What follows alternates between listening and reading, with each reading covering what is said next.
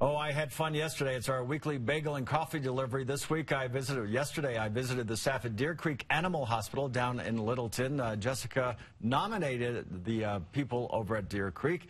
I brought them bagels from our partners at Einstein Brothers Bagels and Caribou Coffee. And an interesting note, Einstein's has doggy bagels. So this is a perfect place.